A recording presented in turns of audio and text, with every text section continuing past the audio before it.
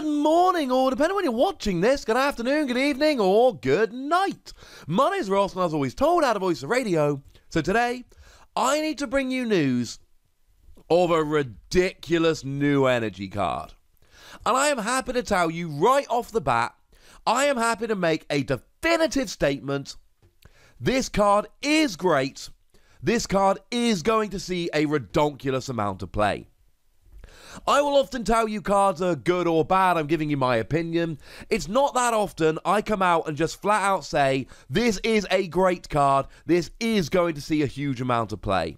But you know what? That's where we are with Aurora Energy.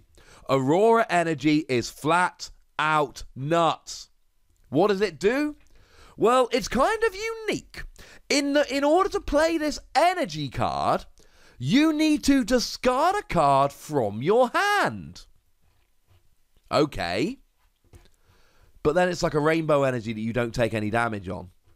Oh, yeah, that's pretty good.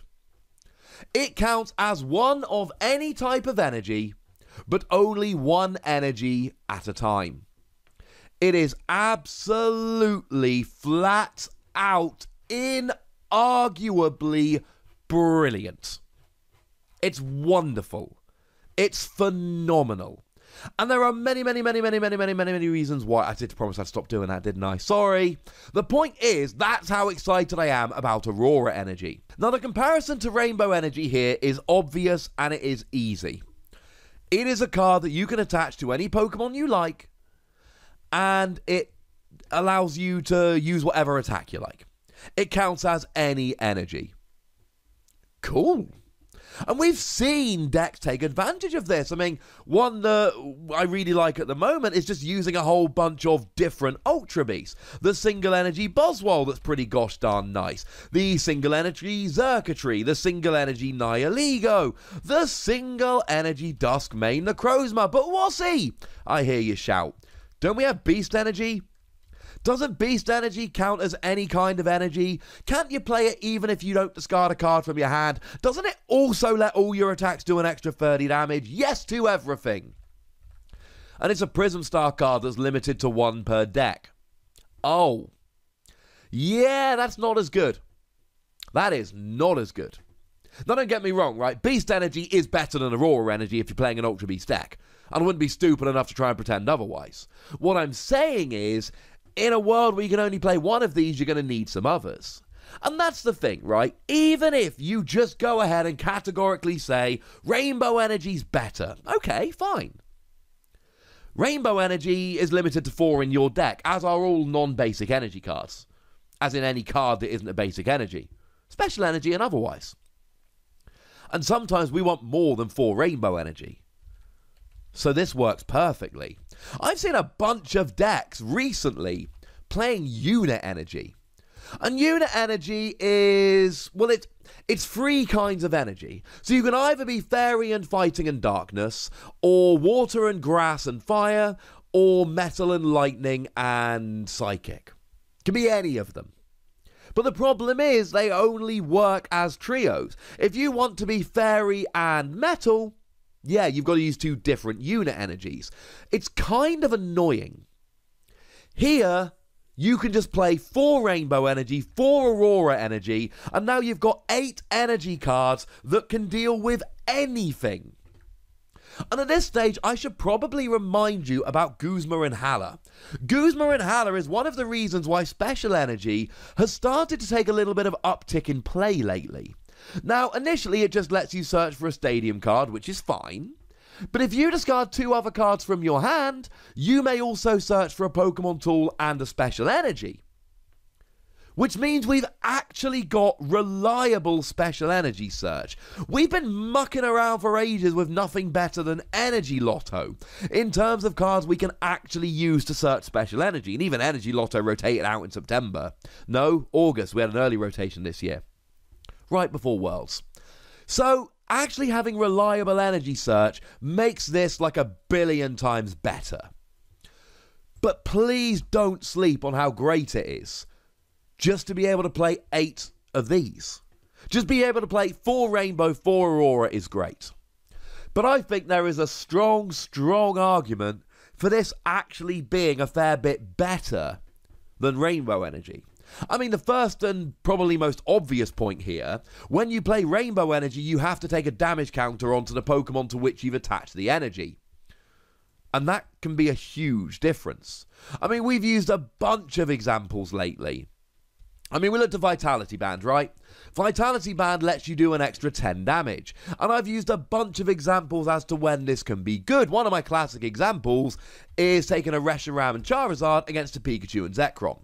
Reshiram and Charizard should be 10 damage short of KOing a Pikachu and Zekrom. With Vitality Band, you get the KO. If Pikachu and Zekrom attach a Rainbow Energy, they're all of a sudden in range. And I'm not saying you're actually going to play Rainbow Energy in a Pikachu and Zekrom deck. No one seems to. And to be fair, since Cosmic Eclipse comes out, Pikachu and Zekrom has been a much worse deck, seeing a lot less play. But it's just an example.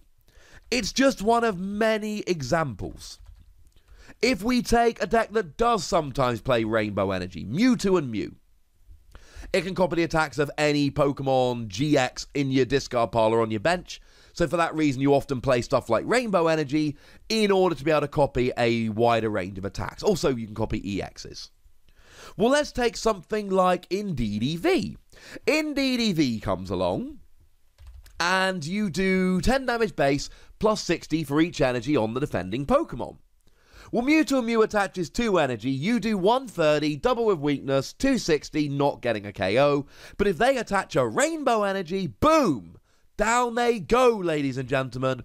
Down they go. But if Mewtwo and Mew attaches an Aurora Energy, oh, yeah, now they're still cool. Now they're still out of range. It's huge. Now, you do have to discard a card from your hand when you play Aurora Energy, which is, of course, the big downside compared to something like Rainbow Energy. And I've talked about this a lot in a bunch of different contexts. Some decks don't want to discard energy. But even if you don't want to discard energy, remember how no one played Ultra Ball because discarding 2 was too much? Remember how when Apex were legal, no one played Computer Search because they didn't want to discard 2 cards from their hand? You know how Great Catcher came out in Cosmic Eclipse, but no one's playing it because discarding 2 cards from their hand is too much? No! All of those cards have seen a huge amount of play, and they force you to discard 2 cards from your hand. No one's going to care about discarding 1 card using Aurora Energy, bearing in mind you have control over which one you discard. No, we're totally cool with this, ladies and gentlemen. We are totally cool. And then, of course, there are the decks that make it work for you. Decks like Naganadel that want to accelerate energy from the discard. And what's really cool here is you can say use Viridian Forest to search out the energy, and then use Aurora Energy to discard the energy, and then accelerate it with your Naganadel. You got stuff like Zoroark, whose damage depends on how many Pokemon you've got in the discard pile. Alolan Executor, whose damage depends on how many different kinds of energy you've got in the discard pile.